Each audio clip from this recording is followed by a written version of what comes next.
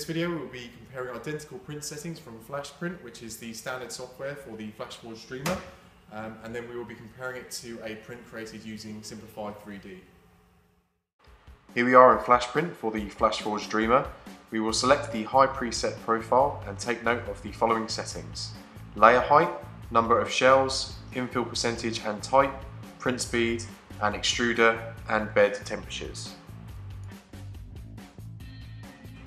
Take note of the infill pattern.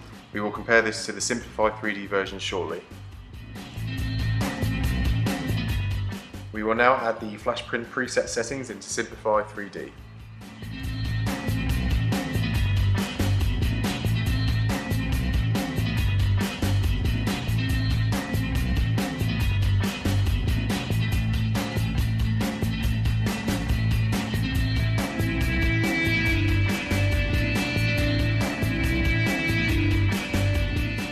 Although at the same infill percentage, Simplify3D uses a more space-efficient infill pattern.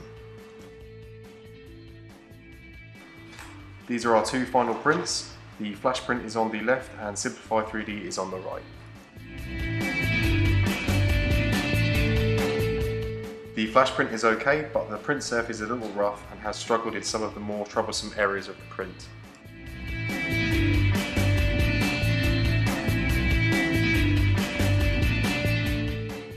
The Simplify3D print is much smoother with a more accurate surface finish. However, there are some small imperfections where the seams have been placed. With further tweaks to the settings, this could be reduced. Overall though, Simplify3D has produced far superior results, improving the prints we can produce with this moderately priced 3D printer. Here are some close-up images of the two prints. These really highlight the contrasting quality.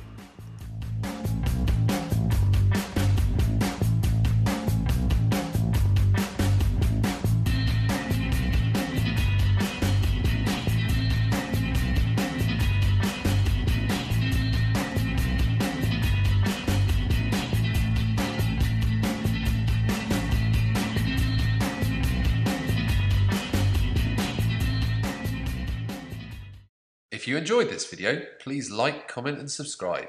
Also, come follow us on Facebook, Twitter and Instagram. You can find out more about our products and services by visiting dream3d.co.uk.